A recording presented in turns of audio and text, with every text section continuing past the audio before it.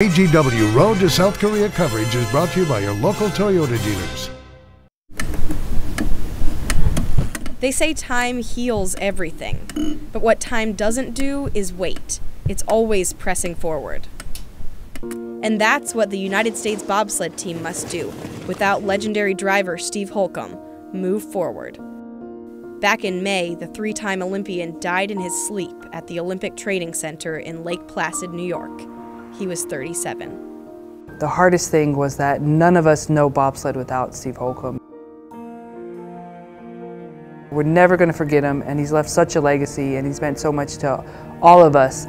It's really going to be a difficult Olympics. It's going to be a difficult season. There's no way around that.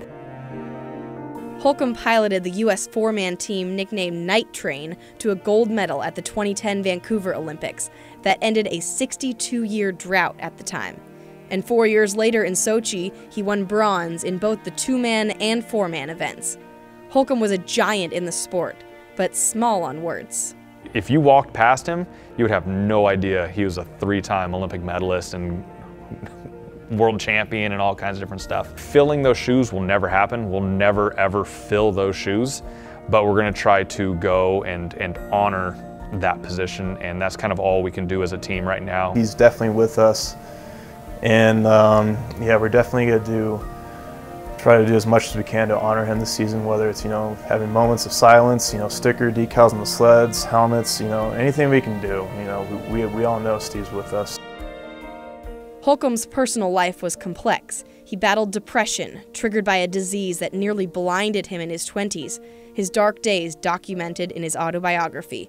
But a surgery saved his vision and his career. Pyeongchang would have been Holcomb's last shot at Olympic gold. He was planning on retiring after the 2019 World Cup season. He's left a big impression on the sport and his teammates too. I know how much this sport meant to him, and I know how much he wanted to go on to Pyeongchang and try to win that medal, and the least we can do is give it all we got and try to move forward from this.